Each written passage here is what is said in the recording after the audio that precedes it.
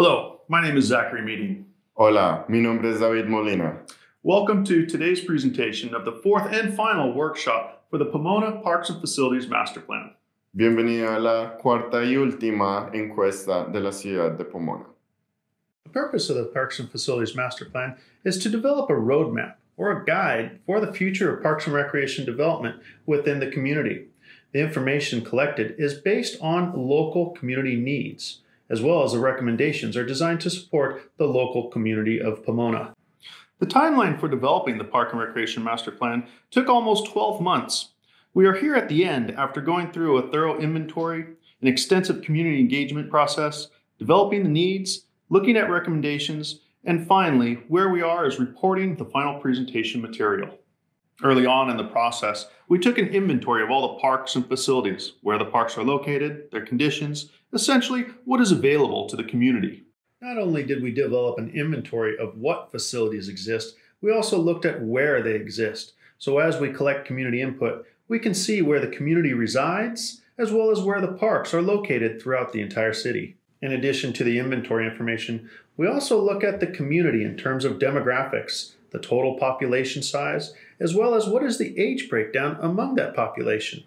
We also compare that population to the county standards, the averages for the surrounding cities. We find that the largest population segment, 36%, falls between the age ranges of 35 to 64. This information helps us start to dial in programs and facilities for the various age ranges that exist within the community. We had a great turnout for participants throughout this process, with almost 8,500 touch points in the community that includes 758 direct data points. That's through one-on-one interviews, online responses, as well as in-person workshops. Most importantly, in the data collected throughout this process, we see an equal distribution geographically across the entire city for each of these outreach methods.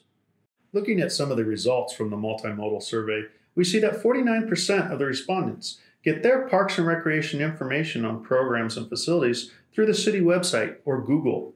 55% of the respondents of this survey recreate at least once a month. 21% utilize Ganesha Park as their most used recreation park within the city.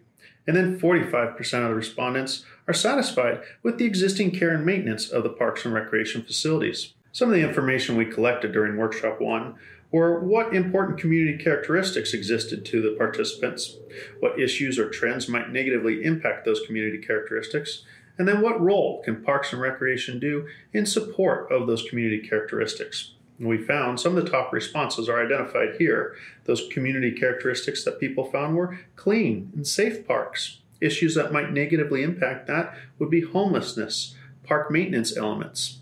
And how Parks and Recreation can help improve some of those issues or trends are through park maintenance improvements as well as security. Another question we asked during Workshop 2 was what park feature or recreation facility you would like to add or improve.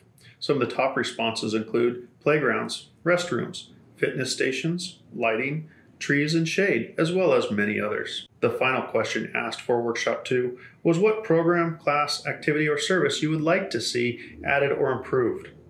Some of the top responses we heard were health and fitness, youth sports, safety programs, and aquatic programs as being some of the top elements we had heard during this participation survey. For workshop number 3, we asked participants to prioritize all the previous information they had heard and rank them. What we had heard in workshop number 3 in regards to facilities, the most important items were lighting in parks, restrooms, park maintenance, park improvements, security systems, community center renovations, as well as others. Largely, we see a lot of maintenance, repairs, and renovation recommendations requested by the city as common elements or common threads throughout this process. As part of Workshop 3, we also shared all the previous data with the participants and asked them to prioritize the programs that we had shared with them. Some of those programs that came up as the highest priorities were items such as homeless outreach, aquatic programs, low-cost programs, enforce the rules at parks, fitness, sports programs, youth programs, as well as several others. In order to come up with a prioritization of all the information we'd heard, we take every idea that we collected from the community, how often we heard it, and where we heard it, such as small group interviews, public workshops, or the multimodal community survey, and then we rank them on this list. We do the same process for the program prioritization. We take into account all the ideas we've heard, how often we heard it, and whether it was in a small group exercise, public workshop, or the multimodal survey. This creates the prioritization and ranking for all those ideas. With all that previous information collected, we've prepared preliminary recommendations on the following slides listed in alpha order. The facility recommendations, listed here in alphabetical order, carry over many of the things we'd heard during the community outreach along the lines of maintenance and upgrades. Elements such as community center renovations, lighting, park improvements and maintenance, restroom improvements, security systems, swimming pool improvements. Also, new facility developments are part of the recommendations, including dog parks, outdoor fitness equipment, skate park development, as well as trail developments. Also identified in the master plan are recommendations for programs. Again, listed here in alphabetical order, is based on all the community information we collected. Program recommendations include arts and crafts classes, park rule enforcement, fitness classes, homeless outreach programs, developing more programs throughout the community, as well as sports, summer camps, and youth programs. We encourage you to take the fourth and final survey, available from July 29th to August 12th. Please share your thoughts and ideas on what we have collected so far and presented throughout this master plan process. Thank you for watching, and thank you to the entire community whose participation has made this vision a reality. Muchísimas gracias por ver este video y ser participante de la hermosa visión que tenemos para la ciudad de Pomona.